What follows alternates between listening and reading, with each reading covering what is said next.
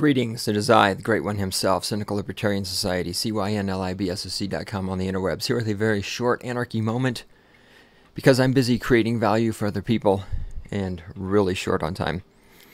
I talked some odd episodes ago about watching a DVD video series, Journey of the Universe, which was statism masquerading as science. And the first two DVDs of the series were fairly science-based and interesting. I took some time away from it because the chick who's hosting it, Mary Evelyn Tucker, is the ugliest, just snaggletooth person I've ever seen in my life, and I can't stand listening to her or seeing her. Anyhow, I'm back. I'm on Disc 3, and the first interview of Disc 3 is a black guy blaming everything that's ever happened in the history of the universe on white people. And then the second one, which I'm going to talk about very briefly here, which I'm in the process of watching, is a white liberal Democrat talking about city planning. Now, you left-wing statists love city planning. You love to be able to imagine that you can plan a city, right? And people are going to go where you want them to go. Like, you're going to put houses here, and you're going to put a business here, and you're going to put a supermarket here. And you would love to believe that the people who live in those houses are going to work at that business that's across the street and shop at the supermarket that's on the other block.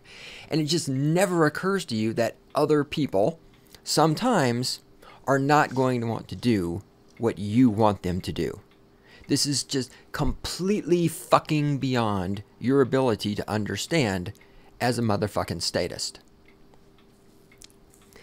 So the idiot in this interview is saying the usual typical left-wing city planning statist shit just like this. But at one point, he said something that's fairly astute and brilliant. He's talking about automobiles. And of course, left-wing statists always want to get rid of automobiles. I've talked about this ad nauseum in the past.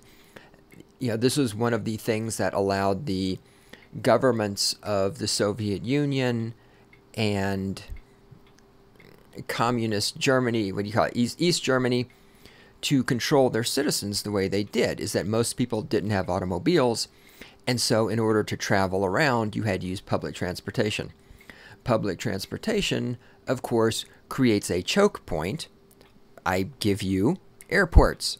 Right? Airports, public transportation, it's this choke point where everybody that goes through can be screened. And this is, governments love public transportation because it's a way for them to make sure people don't move around from one place to another without permission from the government.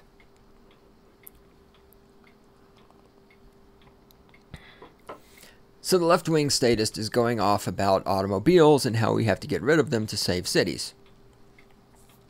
And certainly, everything he's saying is not invalid. I mean, are cities too big? Are cities fucked up? Do cities have a lot of pavement? Do cities not have enough nature in them? Yes, to all of this stuff. Of course, you can't fix a lot of these problems because of building codes, because of the government, because of zoning, yada, yada, yada. I don't want to go into extended. I want to get to the point of the relevant shit that he said. So he's talking about how we have to get rid of automobiles and do more walking and more bicycling and more public transportation, which I personally am completely in favor of walking and bicycling. You know my opinion on public transportation. Public transportation is for cattle and slaves and the 99%. All right. First of all, he made an interesting point, which I agree with. He said that the environmentalists think that they are saving the earth by pushing for hybrid and electric cars, when in fact they're not, because, and I've pointed out before how your hybrid car needs all these giant batteries that are made with heavy rare elements that are mined in Africa by slave labor and extracted from the ore by using toxic chemicals, but never mind that, it's all about how you feel.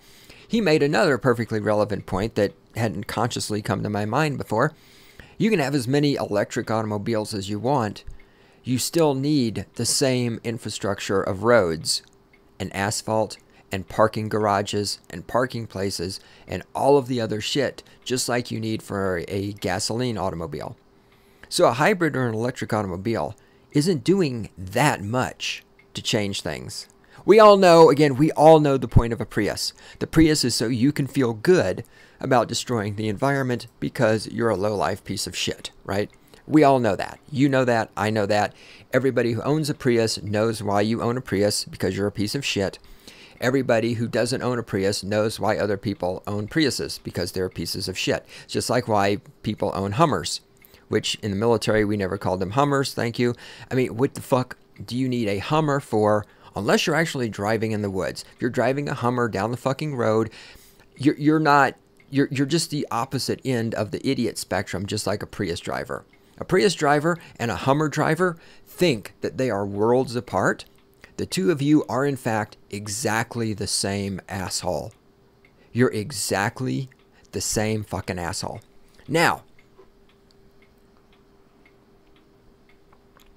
that's me drinking coffee. The next thing he said, and this was pretty telling, and this will make this fit in with the Stating the Obvious series I'm currently doing, which I will get back to next week, I hope, cross fingers, if I get some fucking breathing time. You know, because I'm busy working for other people, creating value, instead of waiting for a welfare check to show up, like you 99 fucking percenters. Anyway, he said, he told this story of when he was riding in a taxi in, I think it was India. And he's talking to the taxi driver, and the taxi driver's like, what do you do? And he says, I plan cities, you know, I plan environmentally friendly cities and that don't use automobiles, you know, and all this sort of stuff. And the taxi driver said to him, well, if I don't have a car, how am I going to get a woman? And of course, that would be politically correct to say it that way in the United States, but you can say it that way in India because they're a third world country and every bad thing over there is the fault of the white patriarchy, heterosexual men in the United States who actually work for a living. But this taxi driver and the guy who's being interviewed pointed out that this taxi driver brings up a good point. I mean, we live in a society where there is this social pressure, and gee, boy, I've never talked about this before, have I? There's a social pressure. Aaron Clary's never talked about this before, has he? No, of course not. Don't go to his YouTube channel, Aaron Clary, and whatever you do, don't search for, you know, a video entitled something along the lines of, don't buy fancy cars to impress girls. Whatever you do, don't do that. Nobody's ever talked about this before. There's a lot of social pressure in our society to buy fancy automobiles in order to have sex with women. And why is this true? Well, because women choose to have sex with men who have fancy automobiles. It's like in the one rap song, I want to say, because I fucked up my rap songs lately, you guys all know this, when I said that you can't make a hoe a housewife was said by Tupac, when in fact you can't make a hoe a housewife is actually a quote from a Dr. Dre song. I think it's a Dr. Dre song, but I could be wrong, where the guy says, and I quote, "Whatever happened to falling in love with a nigger with a bus pass?" Unquote. And this is a fact, right? Women do not want to fuck men who ride bicycles. Well, some women do. Here in Fort Collins, the women with the hairy armpits want to fuck men with bicycles. But we're talking about normal women. Normal women who bathe and groom themselves and stuff. Women do not want to have sex with men who ride the bus. Women want to have sex with men who drive fancy automobiles. And as long as that's true, men are going to strive to buy and drive fancy automobiles. Now, I'm not a feminist. I'm not trying to place the blame for everything on women the way women place the blame for everything on men. I'm saying this is a factor. You've got two sides here. You've got women have to give up their attachment to always wanting to fuck somebody with a nice car.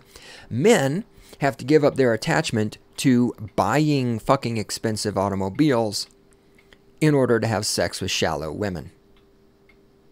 But the fact that this left-wing statist actually had the spinal column to just even bring that up as a talking point in the interview is something that I give him credit for, because most people would be absolutely fucking terrified to even say that.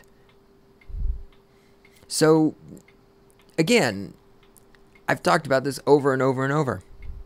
You women who claim you care so much about the fucking environment, you can affect more changes to the way resources are used, like fossil fuels and gasoline and all this other shit, you can affect more changes to the world by simply making choices about who you spread your legs for and who you don't spread your legs for than the state ever can.